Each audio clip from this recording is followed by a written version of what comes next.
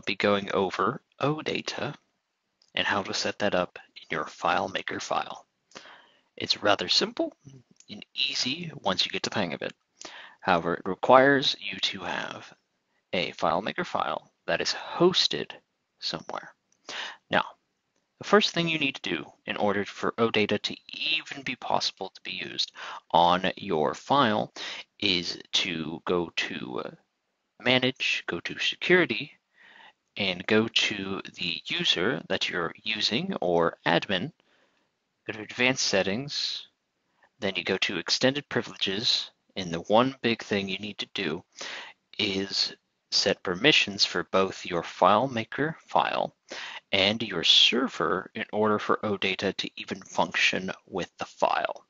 Now, the two things that you need to set up are FMRest and OData, and all you have to do is double click and then activate all of these accesses for both this and FMRest. That's all you need to do with your FileMaker file. For now, we could just put it off to the side. The second thing we need to do is make sure that the server will allow OData, or is using OData to be more exact. So, going into your server, you should check Connectors. You see how there is an OData tab. Select it, and all you have to do is click this right here, and it'll enable it. And that's all you have to do for your server and file for OData to function with it. Now, how will we access this data using OData? There's several different ways, but the way that we are going to do it today is getting Tableau Public. It's an easy free download that if you look up, you will find, and I'll put a link below. Now, Tableau Public, as you can see here, has a server, and it has OData right there, right underneath it. All you have to do is click it, and now this is where it gets a little tricky. Essentially, the server you need to set up is, this is the actual server you're hosting it on. FMI, it will always be that way. It'll always be OData and version 4. If there's ever a version 5, then this would be v5. But for now, put v4. And then put the FileMaker name on the end of it. Now, authentication, the password and username that you added the permissions earlier, sign in, and bam, you have access to all your tables within the FileMaker database. So let's say we wanted to get clients, and now it will show every single field within the client table. Super useful. Add another. If you go down here to the very bottom where it says Sheet 1, click it. And as you can see there in your table that you have selected, here are all your fields. So let's say we wanted to grab first name. Now it has every single first name in the entire FileMaker file you have. Now last name, and let's say we want the primary address.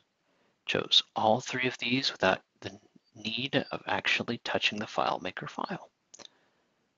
Now, that's neat and all, but what if I wanted to edit Hill or Peter or anything of that nature? Well, that requires us to have webhooks, which can be a little convoluted, but easy once you get the use and understanding of them. Now, what we're going to use for webhooks is Zapier. Zapier is free. It allows you to create an account. I'd recommend too. And after you log in, set that up, then you can create a Zap. Now, what I'm going to show you is how to set up different types of OData requests that you can do for your FileMaker file. The four that exist is get, patch, post, and delete. Some more straightforward than others. Now, let me go through how you would set up a get. Essentially getting the data that you want to get that have either the similar primary key or the field. There's a bunch of ways you can do it. Now, for every single one of these, we're going to have to set a trigger. Now, to do that with FileMaker, we have to connect to Salesforce.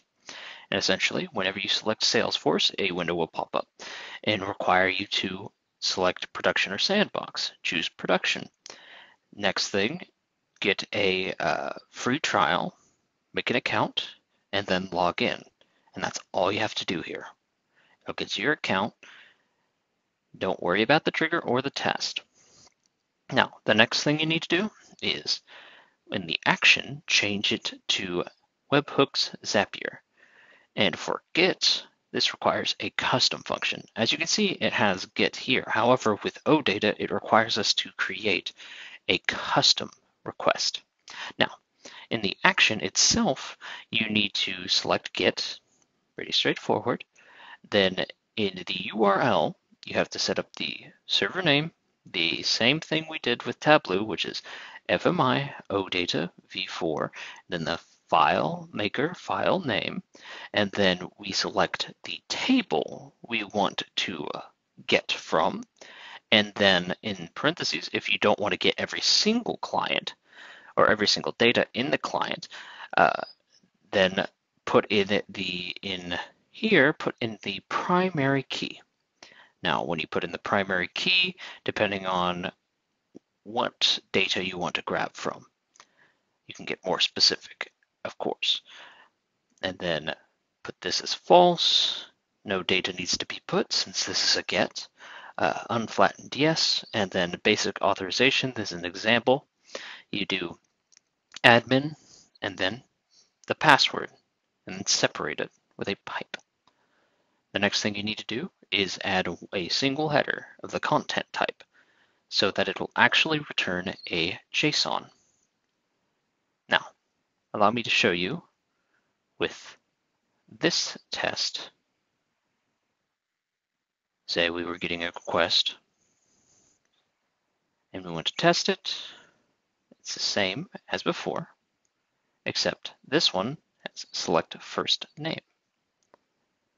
Of course, this will get the data you need in a JSON format. It'll get first name, last name, date of birth, primary address, so on and so forth, depending on who you're looking for and what table. Now, you can do this with post. Say you wanted to create a new data in your FileMaker file. All you have to do is set up post. You do the same trigger as before. You go to post, you go to the actions, then you set it up the same as before, and then you just say what table you're creating it in. Say the payload type is JSON, but you can obviously make it into a form, an XML, or you could just give you raw data. And then with data, you have to do the actual name of the data, as we have first name and then the actual data you want to insert, and do it for everything you want to add. No wrap request in the array, unflattened yes, same admin and password, essentially username and password. So you can log in, continue, then when you test it, it should display it. After the new post is created, it should show you new data.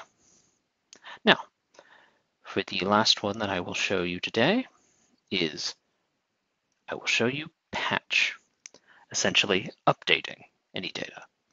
Now, this one is a custom request, and also delete is a custom request. But this one's very similar.